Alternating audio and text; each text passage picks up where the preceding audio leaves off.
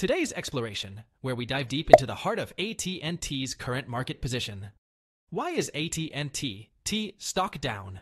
Great time to buy at NT. T stock analysis sets the stage for our discussion.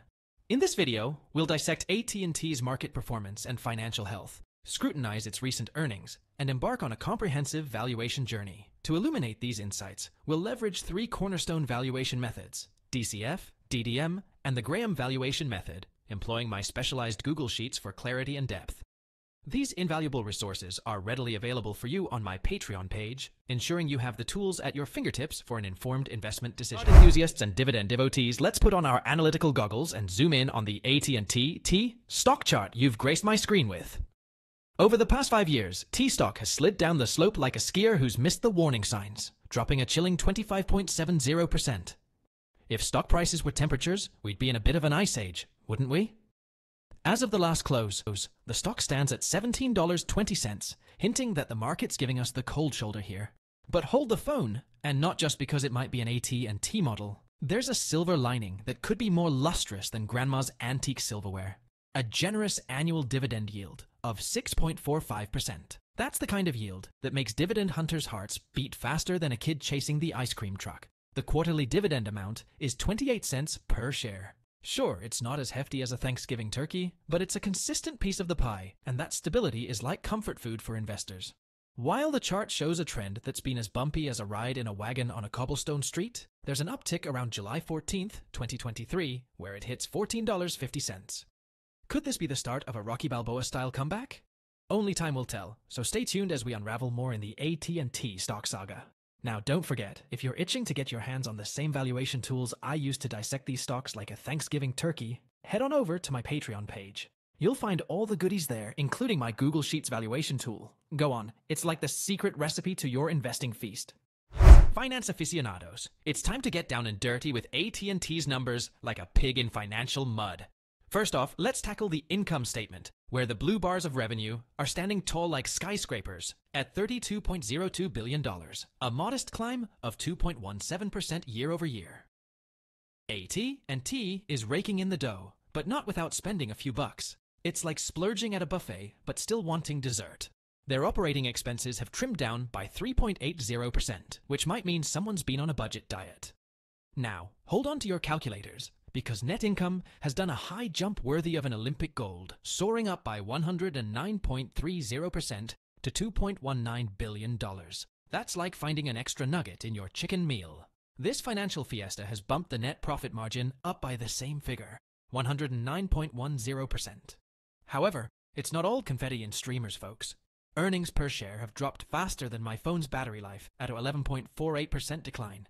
And it seems like someone's been spending a bit too much on shiny new things, as EBITDA is also up by 16.06%. Switching over to the balance sheet, the yellow and blue bars of assets and liabilities are doing a tango. Total assets have gone up just a smidge at 1.04%, sitting pretty at $407.06 billion, like adding a fancy new garage to your mansion. But, folks, there's a plot twist. Total liabilities have shrunk by 2.95%. That's like paying off a chunk of your mortgage and still having cash for a fancy dinner. Cash and short-term investments are looking plumper than a Thanksgiving turkey at an increase of 83.79% to $6.80 billion. That's a piggy bank that's been feasting. And now, the finale, the cash flow statement. It's like checking the health of a river, and AT&T's got some interesting currents. Net income is consistent with our earlier fiesta, but cash from operations has got more flow than a yoga class, up by 10.33%. But investing activities are down by a whopping 53.65%, like someone's just cut back on their eBay splurges. Financing cash flow is also down by 21.94%, maybe hinting that AT&T is easing up on borrowing like a reformed shopaholic. However, don't throw your party hats just yet. Net change in cash has plummeted by a staggering 163.59%. But remember, a big spender isn't always a bad thing if it's for the right investments. And free cash flow, the lifeblood of dividends, has taken a tumble by 60.11%. It's like finding out your chocolate milk has gone skim. Still good, but not as rich. As you digest these hefty numbers, let's not forget where you can get the scoop on how to value these figures with pizzazz. On my Patreon page, with all the Google Sheets valuation tool glory you could ask for. Stock market maestros and number crunchers, it's showtime at the earnings theater with AT&T's Q4 2023 financial summary as the star of the show.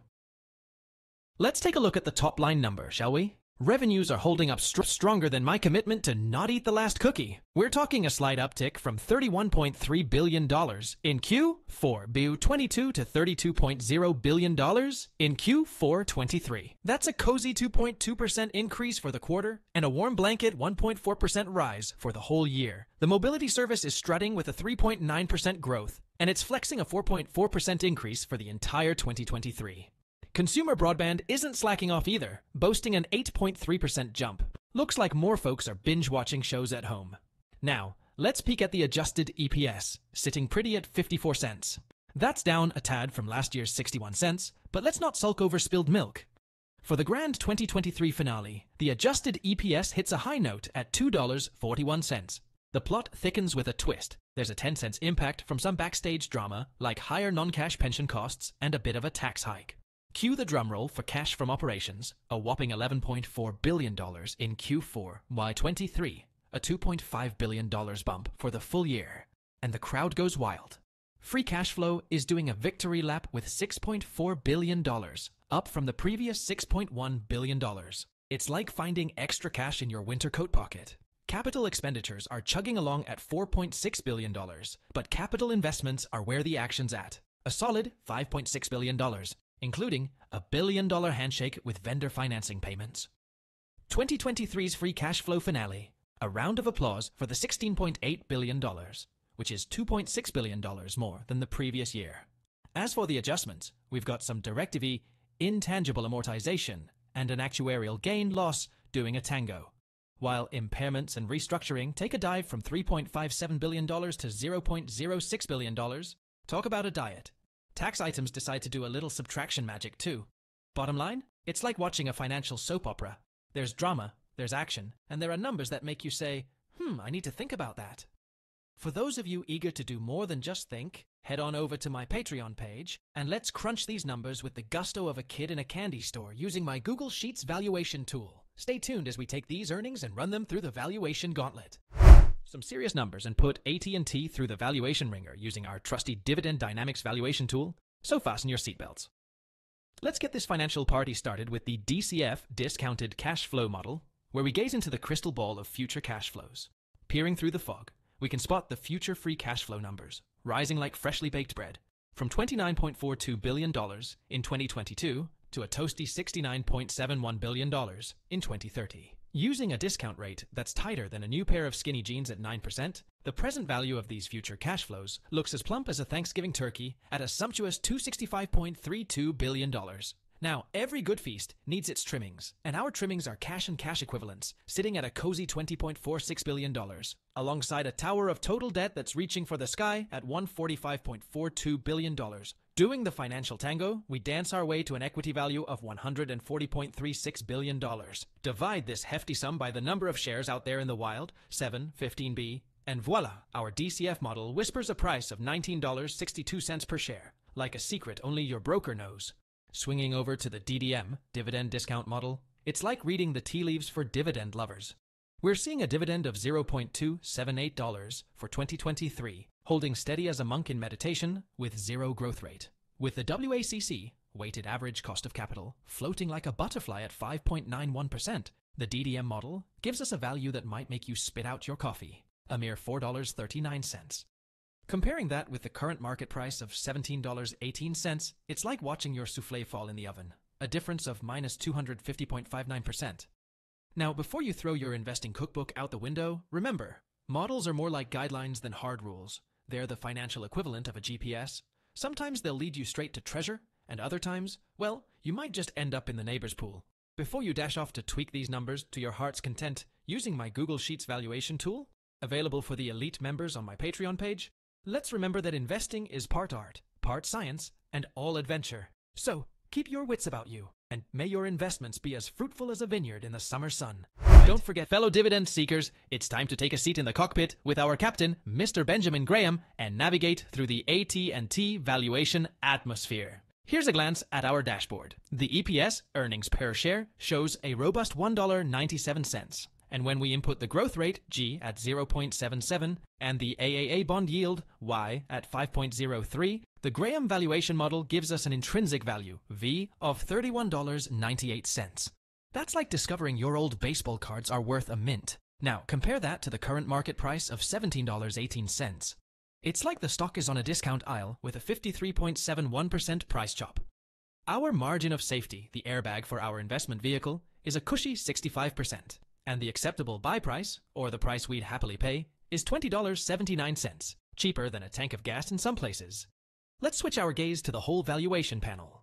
The discounted cash flow, DCF section is looking sunny, with an average growth rate of 11.39%, painting a pretty forecast for AT&T's future. The DCF price per share is sitting at $19.62, which makes the current price look like a bargain deal. However, if we take a peek over at the dividend discount model, DDM, there's a bit of turbulence. It's showing an intrinsic value of $4.39. Ouch, that's less than the price of a fancy latte.